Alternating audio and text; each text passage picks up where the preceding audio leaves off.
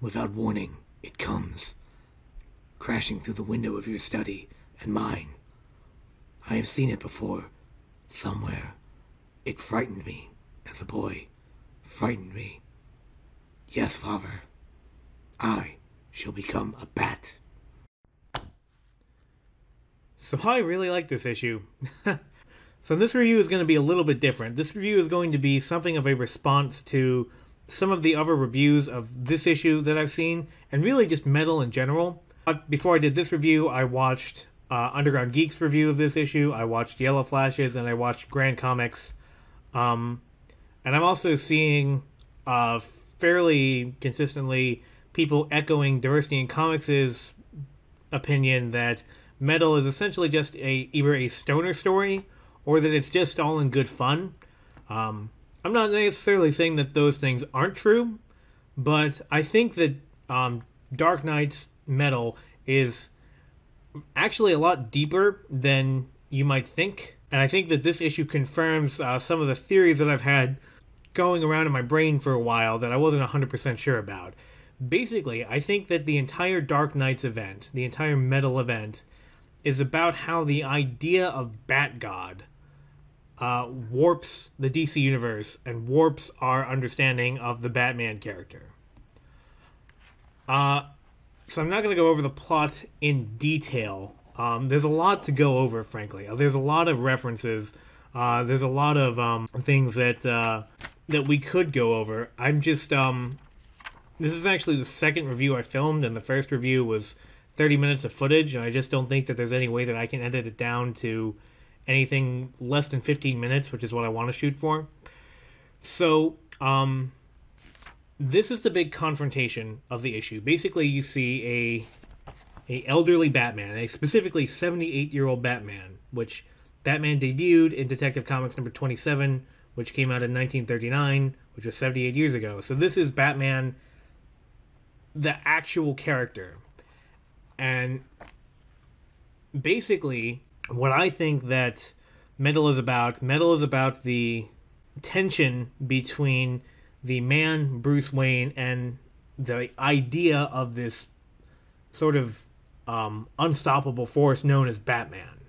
Grant Morrison started this idea called, well, he didn't start it necessarily, but Grant Morrison made popular something that came to be known as Bat God, which is a Batman that is just so much smarter, so much more put together, so much more disciplined than everybody else, basically in the entire world. Grant Morrison's Batman has been to...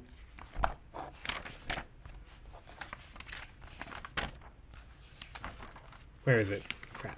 He has been to the beginning of time and back. He is somebody that has fought gods and won. He is somebody that had survived his own mind being completely destroyed. And what this Batman Lost thing says is that everything that Batman has ever done, every interesting thing, everything that people like about Batman, everything that he's ever done has been because of this guy right here, Barbatos. Barbatos is this demonic force that lives in the very pit of the dark multiverse. And according to this issue, everything that has ever happened from the events of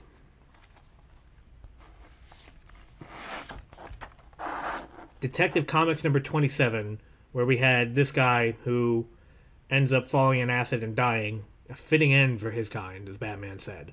All the events that have ever occurred to Batman have been because during the events of Return of Bruce Wayne, Batman got sent to the beginning of time. He ended up creating this Bat Tribe, and the Bat Tribe ended up creating the groundwork so that Gotham City would eventually be built, and that it would eventually become this sort of sounding chamber that ensured that Batman would come to exist. We saw this in Batman Return of Bruce Wayne. We saw this in Batman R.I.P. We saw this in Scott Snyder, Greg Capullo's Court of Owls arc. Here you can see Bruce Wayne's ancestor, Alan Wayne, coming to the horrifying realization that in their attempts to stop the Bat Tribe, they have actually only allowed the creation of the sort of emissary of the Bat. And this happened probably 100 years before Batman ever showed up. in Detective Comics number 27, we put a new spin on it where the bad guy's death in that one is now a sort of precursor to what happened to the Joker. I think these are supposed to be... We see these symbols. I think these are supposed to be bookmarks in a book. That these are stories that have happened in Batman. I don't know exactly what this is a reference to, but I think this is Revolutionary War era, I guess Thomas Wayne. I'm not really sure. Basically ensuring that a mystical pact is sealed with this woman's blood that will increase the influence that Barbatos has over Gotham and over Batman.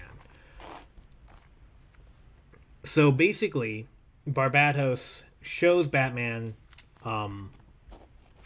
what happens to Batman when Barbatos isn't influencing him.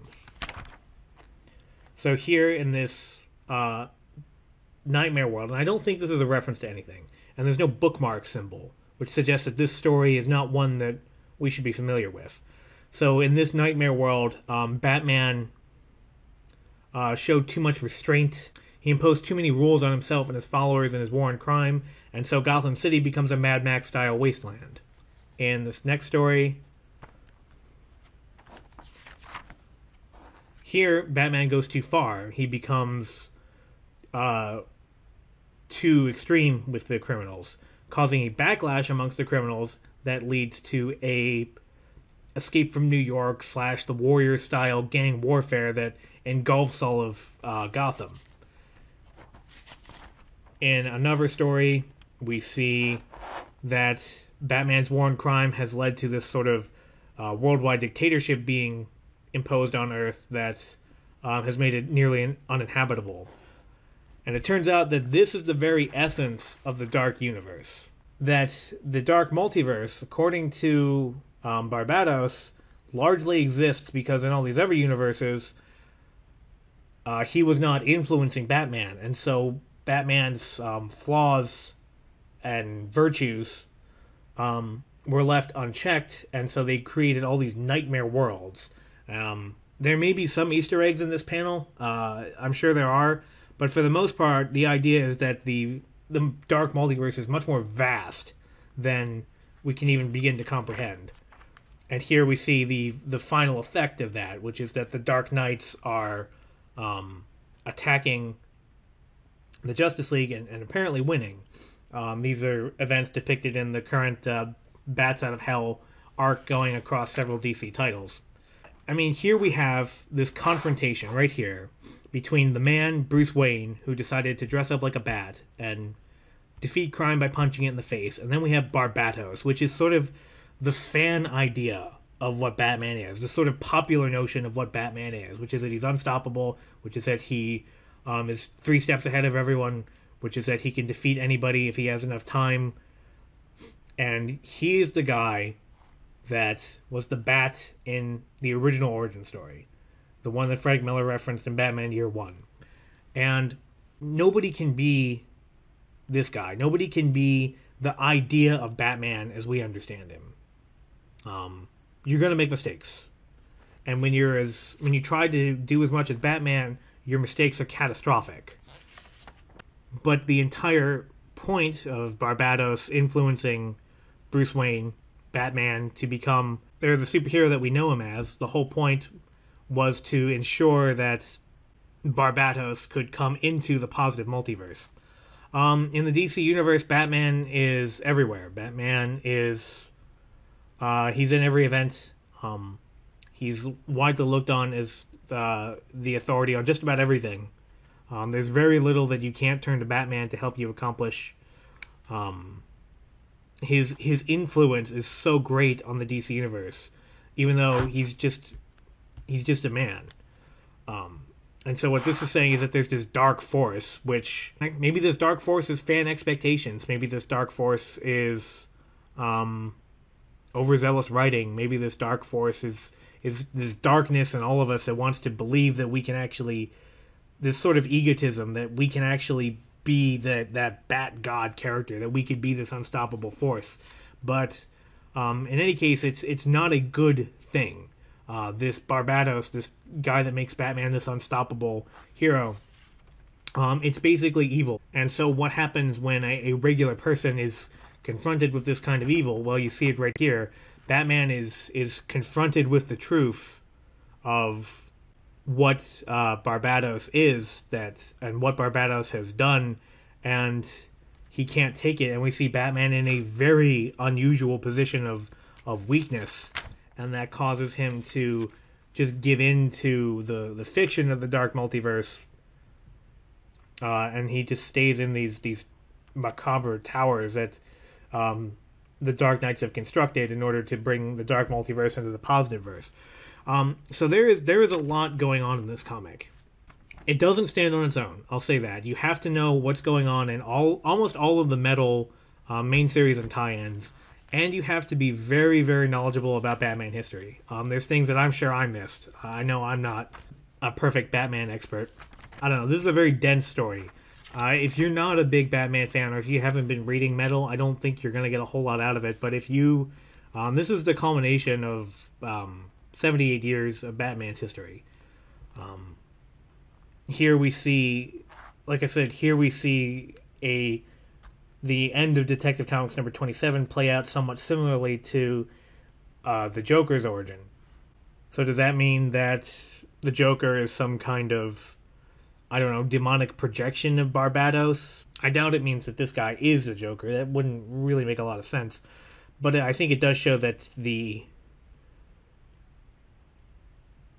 story that drives the Joker and the story that drives that relationship is a recurring motif in Batman's history. So, yeah. Like, I could go page by page, panel by panel on this, and just do a breakdown of everything I think it means. That would take like an hour and a half, and I really don't want to do that. It's kind of late anyway. There's a lot of things I don't understand. I'm not really sure what the whole thing with the birds flying into the window here is.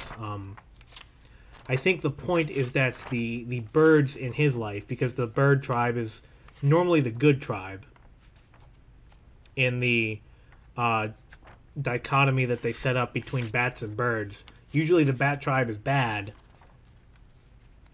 and the bird tribe is good, but this whole Barbados thing happened because members of the bird tribe, i.e. the Court of Owls, broke off and became evil, and they made sure that Gotham would be this sort of closed system that would allow first Batman to be created, and then through him Barbados would come into this realm. So it was the bird tribe. There we go. It was the bird tribe that was trying to stop Barbados, and they ended up causing it. Meanwhile, Batman, who created the tribe of the bats, is trying to stop this, and he's surrounded himself with Nightwing, the Robins, and Superman, who's often mistaken for a bird.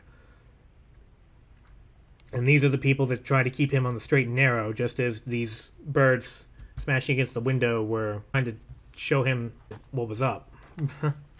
So yeah, I think that to write this whole Metal story off as being frivolous, or being just dumb fun, or being a stoner story, I just do not...